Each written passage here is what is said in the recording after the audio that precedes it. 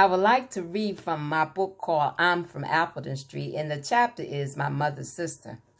My mother, baby sister, Aunt Irena, lived across the street from us. She was one beautiful-looking lady to me. She could pass for white like my mom and had what we call good hair. She never had the permit or anything. She was very popular in our neighborhood. I didn't put it all together until I was grown, but her house was more of the party house. I think she even ran numbers out of it, too. She would give you 6 cents for a buffalo nickel. She sold cans of beer and shots of liquor and dinner plates and sandwiches and sodas. And there was loud music and people talking at her house every weekend.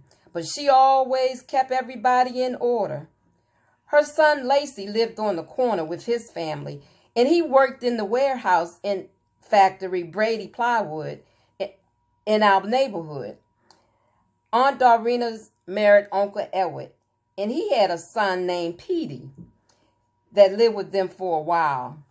My big brother Junie and Petey got into this big fight in the street one night, and after that, I never saw Petey again.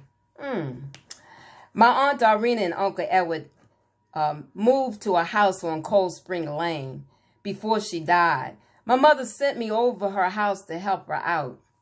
She was very sick. I remember the whites of her eyes was so yellow, and the inside of her hands and her skin was yellow too. I didn't know then, but now I know it was a liver disease. Thank you for letting me share.